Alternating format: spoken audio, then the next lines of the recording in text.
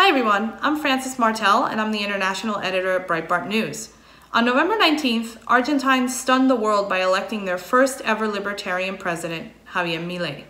But what it means to be a libertarian in Argentina and how we would understand Milei's policies here in the United States can get a little lost in translation. I'd like to talk a little bit about three very important words: libertarian, liberal, and populist, and how they differ in use in the United States versus in much of Latin America. In Latin America, a libertario is pretty much what you would find in the United States if you looked for the local libertarian parties. They're people who believe that the government's power should be as limited as possible and that private property and free trade are paramount.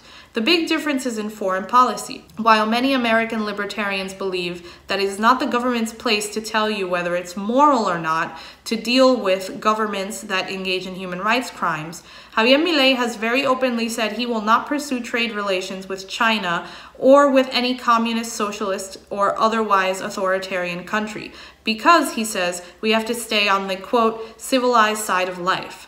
Now, he's not going to arrest anyone for doing business with China or Russia or any other government, but he said he is going to actively dissuade both the general public from committing trade with these countries and that he is not pursuing increased trade with them as a government. Now, the word liberal is a little more tricky. A liberal in the United States is someone on the left side of the spectrum, someone who believes in big government and social liberalism. In Argentina, a liberal is a classical liberal, is someone who believes in smaller government, who can be conservative, and is definitely not in any way socialist or big government as far as their belief in how much money and investment should go into that government. So Javier Milei openly describes himself as liberal and says that Argentina won't have a future if it isn't liberal. He is not talking about the kind of liberal you would find in San Francisco. He is talking about right-wing, small government, libertarian conservatism. The third word I'd like to talk about is populist. In the United States, a populist is someone who opposes elitism, who believes that the average person has a stake in running their government and should be served by their government rather than the other way around. In Latin America, the word populism is associated with left-wing tyrants like Hugo Chavez, and even like Juan Perón, who is not necessarily right or left, but only really believed in staying in power for his own personal gain.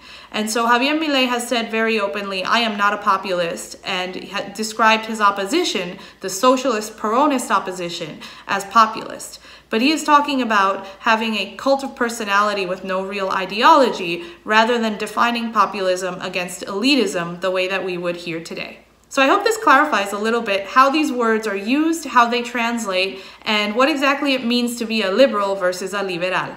I hope you keep tuning into Breitbart News for updates on this and many other important international events, and thank you so much for your time.